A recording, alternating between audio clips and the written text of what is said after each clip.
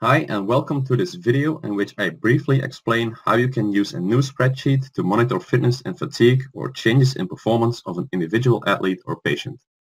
From my experience, a lot of coaches, trainers and physiotherapists like to use the spreadsheet to monitor performance of their athletes or patients and to make objective decisions based on the change in performance, but I don't know how to use the spreadsheet. Therefore, in this video, I will briefly explain how you can use the spreadsheet. I should note that I'm no expert in statistics, but rather a sports scientist, athlete and strength conditioning specialist who is interested in bridging the gap between science and practice. So the spreadsheet is made by Professor Hopkins and can be used for the following purposes. It can be used to determine how likely it is that your athlete or patient has changed performance on a measurement since the previous measurement. For example, it can be used to determine how likely it is that the jump height or 1 repetition maximum back squat performance of your athlete or patient has substantially changed since the previous test. Secondly, it can also be used to estimate the deviation of one measurement or the average of several measurements from a linear trend line. In this way, you can determine whether an athlete performs worse than normal and thus whether he or she is fatigued. Additionally, you can determine the effect of an intervention, such as caffeine supplementation, on performance compared to the athlete's or patient's normal performance. So essentially, you can do a case study with your athlete or patient using this spreadsheet. And finally, you can also use the spreadsheet to determine whether your athlete or patient is progressing fast enough for a specific long-term goal you have set. For example, if your goal is that the patient improves his 10 repetition maximum back squat by 50 kilo over the course of 5 weeks, this spreadsheet can calculate whether the patient is progressing faster, slower, or as expected. So you can find the spreadsheet and an article that contains additional information for the spreadsheet on the website sportsci.org. So it's the website I'm showing here. You can click here to download the Excel spreadsheet, and you can click here to see the article, which is this article. So you can scroll down and the article contains additional information about the spreadsheet. So if you click on this link, the spreadsheet will open. So I already have it here. So this is the spreadsheet and it looks perhaps quite complicated, but don't let it scare you. I will explain everything in most ways in a way that is hopefully understandable for practitioners. So first, here we have some instructions on how to use the spreadsheet. It's all this text. Here's some more instructions. And if you look at some cells, there are red triangles, and if you hover your cursor over the triangle, it will pop up a small additional file with instructions. And I strongly advise that you read these comments, all the comments and the comments in the triangles before you start using the spreadsheet. So I will walk you through the spreadsheet in a few steps. I will first explain what you have to fill into the spreadsheet to get the results. And in the second video, I will explain how to interpret the results, but that's actually quite straightforward. So if you have decided which test you want to use to monitor performance or changes in performance, you first have to put the test scores into the spreadsheet. So you can do this in this row. So you can see here test scores, and here you can put in all of your test scores. So for this video, I will use a hypothetical jump height score from a physical education student measured once every week for 20 weeks as an example. So I have 20 weeks and I measured him once every week. So if you look at the numbers, you can see that there is an improvement for the student in jump height over time from here's 37, 39, 40, 42, 44 centimeters. So you can see here also in the figure when it's plotted, the red dots are jump height, and in general there's an improvement in jump height for this individual. And don't worry about all the arrow bars and all the other stuff. I will explain this later. You can see here a row for time, and you can fill here in like the number for your test or just a date at which you have conducted the test. So again, don't worry about all the other numbers. I will explain them later. And if you want to use the spreadsheet for multiple individuals, or if you have multiple tests for the same individual, then put every new individual or new test into a new tab. So you can make a new tab and just copy paste the whole spreadsheet into a new tab.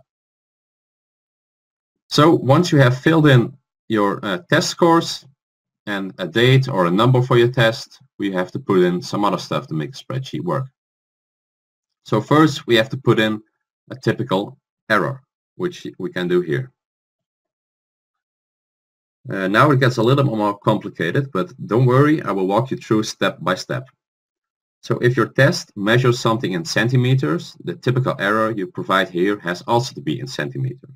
If your test is in kilo, this also has to be in kilo. You can also put in here the typical error as a percentage. So you may wonder what a typical error is. Well, the typical error is also known as the within subject standard deviation, and it provides information about the random variability that an individual shows when a test is repeated. An example of this variability is a volleyball player that performs 5 trials of a vertical jump with 2 minutes of rest between the trials and jumps 40, 42, 41, 43 and 42 centimeters. Another example is someone that performs a back squat with a few days of rest between attempts and squats 75 kilo, 80 kilo and 78 kilo. Even though both individuals have not made a substantial change due to training between the repeated trials, the scores show some random variability. A statistic that captures this random variability of an individual's values on repeated testing is the typical error. You can calculate the typical error yourself based on the test scores of repeated testing of your own athlete or patient, or you can get it from a scientific study that uses participants that are comparable to your athletes or patients. Before I show you how to get the typical error for a study, I want to briefly explain why we need the typical error in the first place. So you need the typical error because you want to be sure that the change in performance is larger than the random variability of your athlete. If the change in performance is similar in magnitude to the random variability, then you can't be sure if the athlete or patient has really improved or whether it's just random variability. So Will Hopkins has suggested that a change of about 1.5 till 2 times the typical error is likely a real change. So now I will show you how to use the typical error value from a scientific study. So if you click on the link below the video, you will get to my website. So I will open the website. It's here.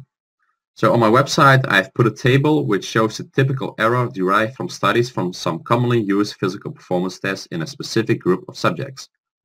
For example, you can see here that for a counter movement jump measured by a jump mat in physical education students, the typical error is 1 centimeter or 2.8%, which means that an individual score with this test in this group of subjects typically varies by 1 centimeter. You can also search for this information in other articles that have used the tests you are using with participants that are comparable to your athlete or patient. So just look for the typical error or within subject standard deviation in this article if you don't find your test with the groups of subjects that you are using in this table. Since my example individual is a physical education student who has performed multiple counter movement jumps, I decided to use the typical error, this typical error to put into the spreadsheet, which I have done here. So you can see 1 centimeter is my typical error. I've put it in here. So you can also see here you need to provide some information about the degrees of freedom, which can be calculated as the number of tests multiplied by the number of participants, -1. For example, if you or the study you use has done 3 repeated tests, so for example 3 vertical jumps with 9 participants, then the degrees of freedom is 3 multiplied by 8, and 8 not 9 because we usually need 1 less than the number of change scores. So that will be 24 degrees of freedom. So in the study I want to use for the typical error, they had 93 subjects with 3 trials, so the degrees of freedom would be 92 multiplied by 3 is 276 degrees of freedom. So if you go back to my website, you see here there's also a column with degrees of freedom 276. So I've put this number into the degrees of freedom cell here. So now I've put in both the typical error and the degrees of freedom into the spreadsheet. I should note that you can actually use the spreadsheet without providing a typical error, and in this case the spreadsheet will estimate the typical error based on your test scores. but this usually results in an overestimation and makes the statistical inference unclear. Furthermore, you will need a minimum of approximately 10 test results to get a reasonable approximation of the typical error. So putting in a typical error is preferable. So the next thing we have to fill in is the smallest worldwide change. Sometimes the typical error can be very small, and a change that is larger than the typical error is in this case not necessarily practically relevant. Or in other words, it does not have an impact on sports performance, health, or risk of injury.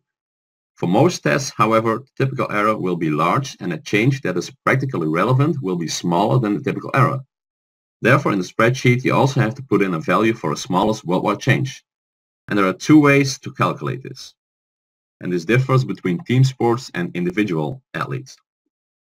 So for team sports players, there is no direct connection between a change in a measure of performance and the chance of winning more games or getting less injuries. For example, faster sprinting has only an indirect contribution to performance in football, and the higher jump height has only an indirect contribution to performance in volleyball. For team sports players, the smallest worldwide change can therefore be calculated using standardization. And in this way, there's a special formula for this, and it's 0.2 multiplied by the between subject standard deviation. You can also calculate this yourself or get it from a scientific study. And I will provide an example of a scientific study again. So if we go back to the table on my website, you can see here there's another row where I have put in the smallest worldwide change for that specific test.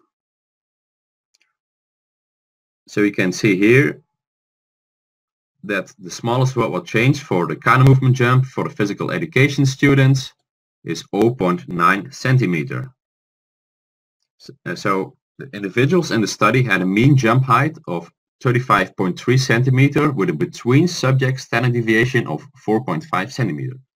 The smallest worldwide change is then 0.2 multiplied by 4.5 is 0.9 centimeter. So the smallest worldwide change is in this case 0.9 centimeter. Or in other words, the smallest improvement in counter movement jump height that is thought to be relevant for this individual is 0.9 centimeter. So if I will go back to the spreadsheet, I have put in 0.9 as the smallest worldwide change.